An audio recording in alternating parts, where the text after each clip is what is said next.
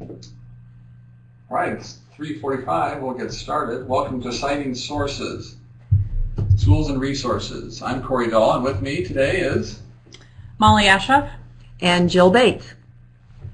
And today we're going to talk about several ways of citing various sources and how that ties into digital citizenship, and even show you where you can get some lesson plans for your classroom. Let's get started.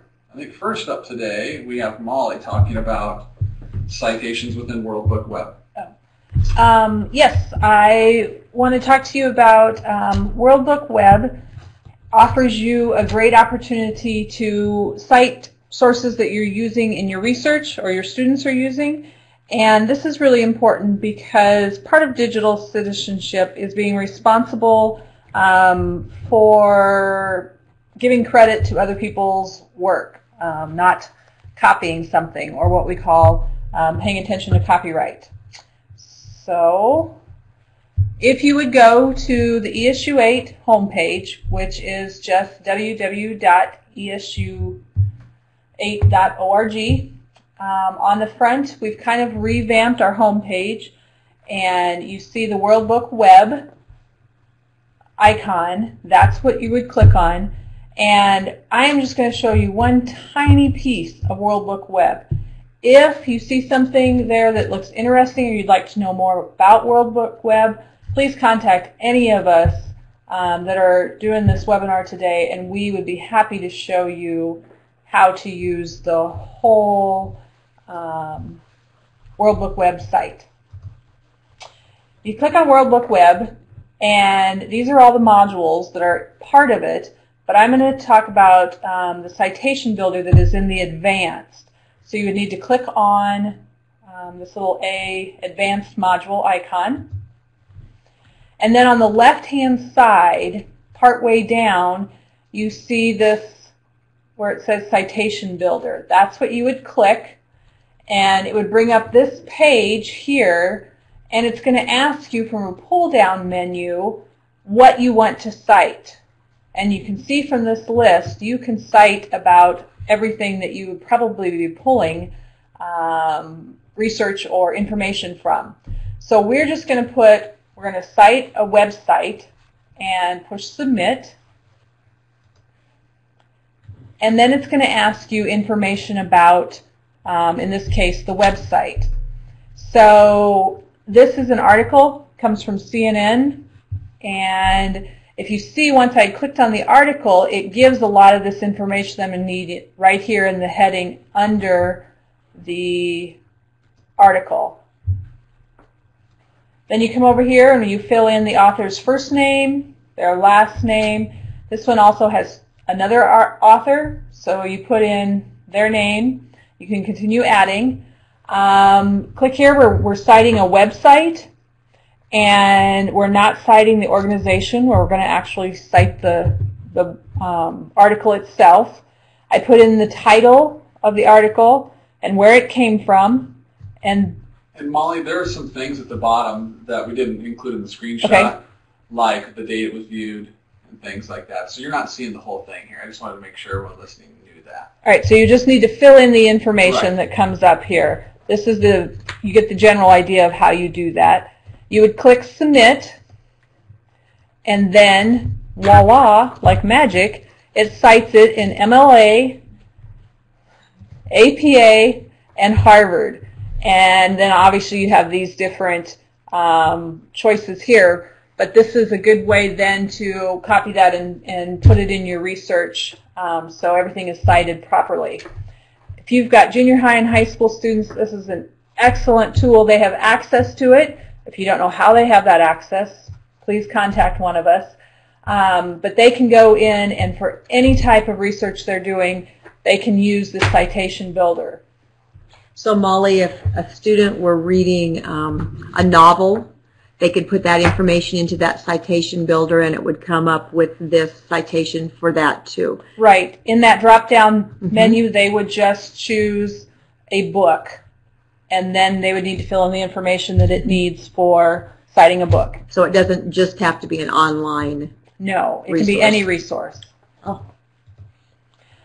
Okay, so on World Book Web, you can find a lot of other great information, and if you would search for it in the search box, or you would just click on one of them, like this one, if I clicked on the Homestead Act article, it gives you the article, and if you would scroll down through the article to the bottom, it would show that it cites that article in those different styles. Now, Molly, you didn't have to tell it to do this. It just does it, correct? That is correct. Everything in World Book is cited. I will even show you here on the next slide that if you go all the way down to the lowest level of the World Book Kids, everything there is cited. Here's just an article on government, and if I would scroll to the bottom of it, it would also have that article cited. The pictures are cited, the videos are cited, everything in World Book already has the citations formed. Or if you are finding something that's not in World Book, you can go to that citation builder and build your own citation there. Also here, there's an arrow to this help, and if you click on that, it kind of just goes through and explains the different styles and how those citings, how to cite according to those styles. So it's just a little bit of a help guide there. All right, I got a little poll. Can I do my poll now? All right, for everyone that is on, if you would like to take this poll quick before we go on about World Book Web, we'll look at the answers at the end of the webinar.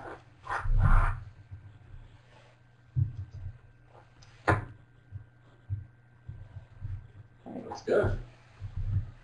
That's right. It is no cost to service units 8 or 1, 2. Actually, 7, I'm not sure. 8, and 7, 8, 17. and 17. So it is free to those people. But 2 doesn't have it. Service units purchase it. So Mm-hmm. that's a good thing. All right, next. I'm going to talk about Google Images and how to search within Google Images. And I'm looking for items that are free to use, that are not copywritten, Jill, because so many times I think people automatically go to Google and just take images, and that probably shouldn't be done. It certainly shouldn't. Right.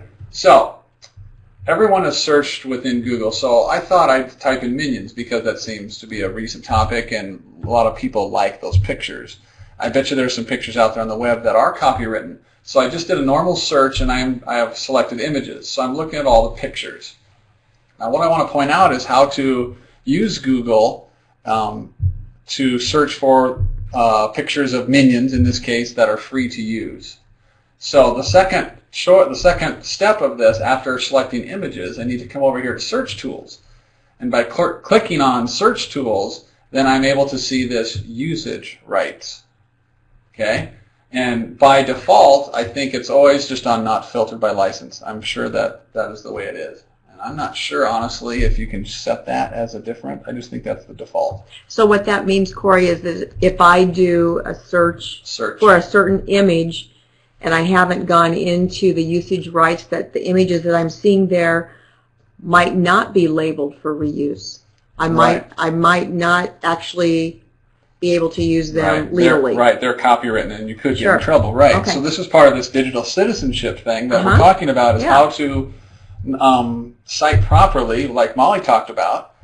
If you don't know how to, use that citation builder, but also just use Google and search for pictures that are labeled for reuse. So you need to change it to, in this case, I think I chose labeled for reuse with modification, which means I can use it, but I can also modify it, I believe is what I did here, or just labeled for reuse or so on. Mm-hmm. These are also very familiar, or very similar to Creative Commons, which I'm going to talk about next. Okay, so I did change it, then I searched, and what I found this picture here. There were many, but this is the one I selected. And I zoomed in here on the right, and a good practice in this, when you find that picture, is to actually visit the page that it says it's come from. And I noted this at the bottom, so I'm actually practicing this at the same time, giving it credit where I found this picture. Mm-hmm. But I actually click on this visit page, because I want to go out to see it and see what rights have been assigned to it. When I did that, it went out to another page. And then down at the bottom, this is what I want you to start looking for, is this CC, which means Creative Commons. And that doesn't help a whole lot if you don't know what Creative Commons means. But then when you click on Creative Commons, it will describe for you what you can do with it. So my first clue is Creative Commons means this person says, you can use this. But I'm not sure to what extent that I can use it. So if you see this, this is a good sign. So then when I click on this, and I will zoom in, you get a page like this. And what this page shows you here is the rights that that certain person has given this picture. Now let me zoom in a little bit. So this person who took this picture and posted it and said it's okay for you to use it, the default is this sign right here, attribution.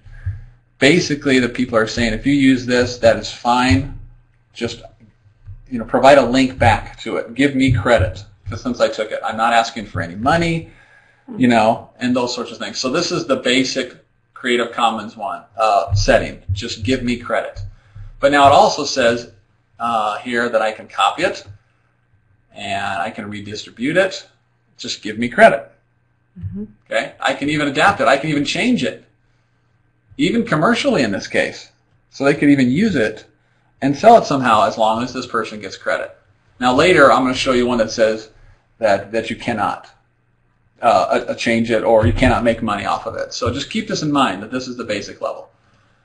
Okay, so now let's go into Creative Commons. Since I was referring to that back on I'll go back one page or a couple here. Down at the bottom right here, this is Creative Commons symbol. So I'm going to just talk briefly about what Creative Commons means. Go forward again. So if you do decide to search using Creative Commons, go to search.creativecommons.org. A lot of people, including myself, often I just go to creativecommons.org and I look around and it doesn't look right.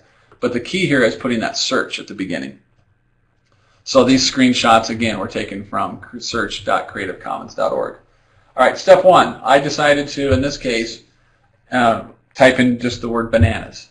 So that's step one, is just typing that in. Then I came down here on step two, and I don't want to use it for commercial purposes, so I just uncheck that. Now, I just want to either use it or modify it or adapt it. Okay? And then I've decided to search Flickr, because that last image that we were on, Flickr, if you're not familiar with that, is a website that people load pictures on. Typically, but not all, in all cases, use it for sharing purposes. But they're not always using Creative Commons. Some definitely copyright it. It's basically a photo storage place. Okay, so step one, typed in bananas. I want to modify it, and I'm choosing Flickr. Then upon hitting enter or return, it goes out to Flickr, and it's searched everywhere throughout Flickr that has pictures that somebody has labeled bananas and that are free to use. Now I found this one here, and again I'm practicing by making sure that I'm noting where I found it here at the bottom. It's an extremely long link.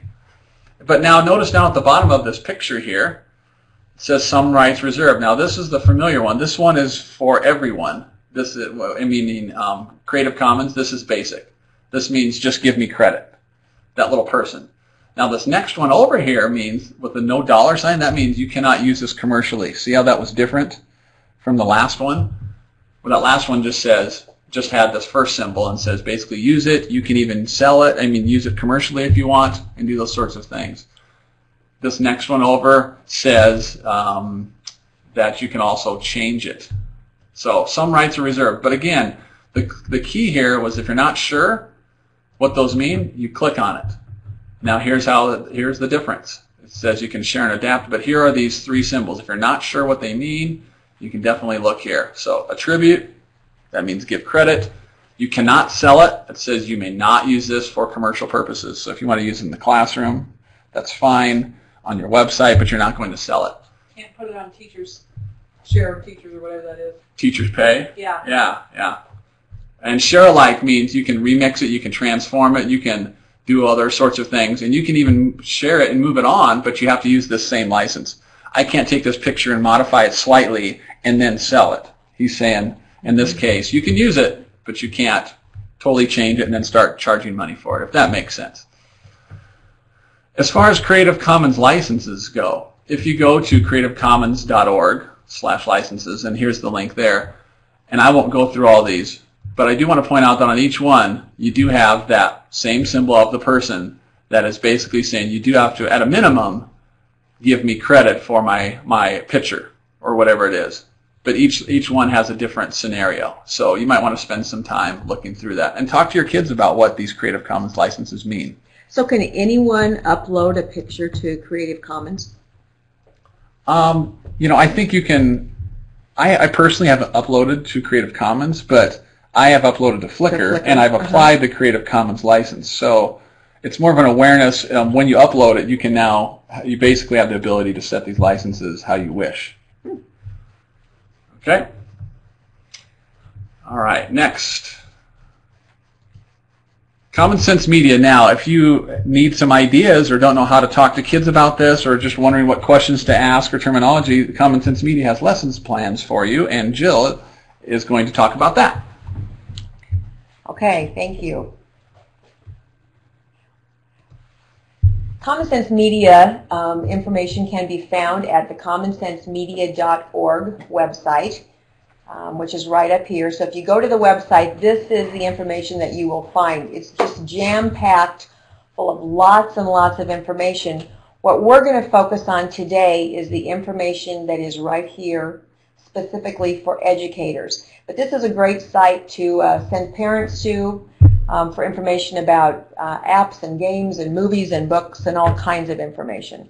Today our focus is on citation. So we're going to look at education, and under education you have a drop-down menu where you can highlight digital citizenship, and when you do that, then you come to another drop-down menu and we will select scope and sequence.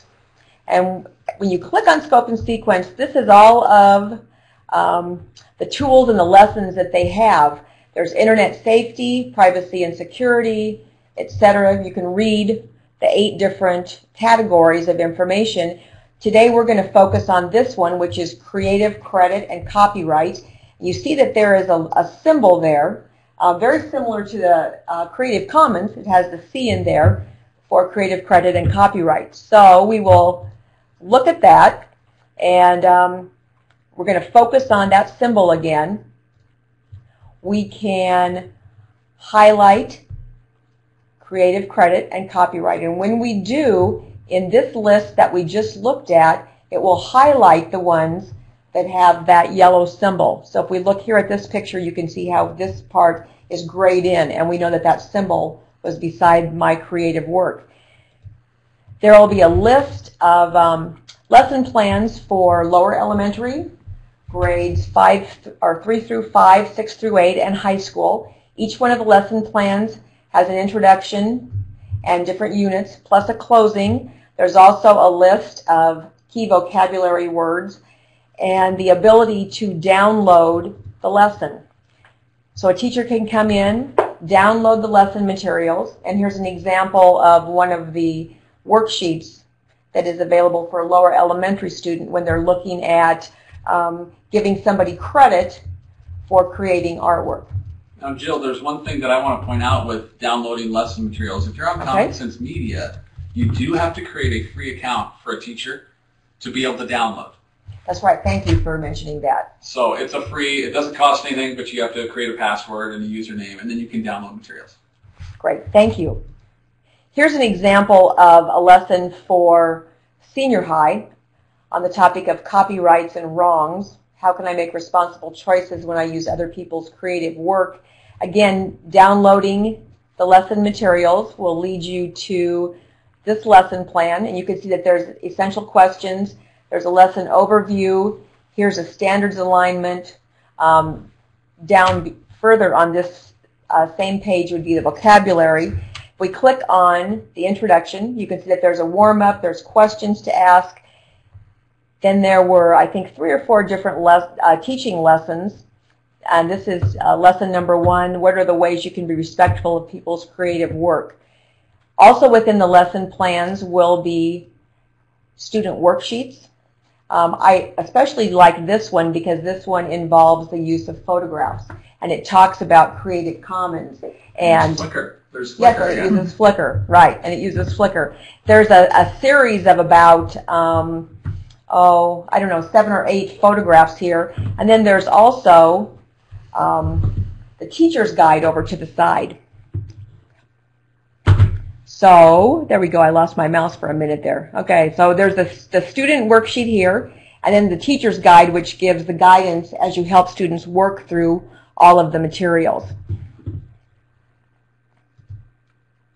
Another resource that is available for teachers to use with students that has been covered in a previous webinar last year is called EverFi, and the program is Ignition. This one is specifically for students in grades 6 through 9, and you'll notice that there is a section on conducting online research. What makes EverFi a little unique is that it's a gaming simulation, so it's very, very interactive for students. Not just worksheets, but it's interactive, and they can earn badges. Right. And Jill, I would like to say that both Common Sense Media and EverFi are free to teachers to use. They're made available and they're excellent resources, so I would hope that teachers would take advantage of both of them. Should we do a poll? Sure, let's do a Do you poll. mind pulling this poll in? Absolutely. And opening it. I know you covered it, so let's look at it. Okay. I need to do this to download lessons from Common Sense Media. Let's have a vote here. And we could say also to download lessons from EverFi. Yeah, you have Also. to create an account there too. There we go. We'll broadcast our results. Oh, good. Good. Yes, each one of them require a free account, but the resources are just awesome. So I did not have to buy a puppy. You do not have to buy a puppy, But I and can. you don't need a master's degree in chemical engineering either. Yeah. If you'd like to learn more about either Common Sense Media or EverFi, you can go to the ESU 8 webpage, as Molly referenced before. Click on this red box, which will take you to the Wednesday webinar information, and on that link is another link where it says watch last year's webinars by clicking right here. And there's a long list. There is one webinar that was on EverFi and one on Common Sense Media, so if you're interested in learning more, go there or contact one of the 3 of us. We have one more poll. Let's see how we do it. So I'll open the poll. It says, so if you want to share your creation, consider using blank. A printer, Creative Commons, green construction paper, convertible. Well, everything done with a convertible has got to be better. Right, right. So I do not need a convertible nor a puppy to do any of this. Okay, Just helps. just helps. Okay, well, thank you for coming. Please do let us know, like Molly said earlier, if you need us to help you work through any of these issues or explain How to get to World Book Web and how your students can access that.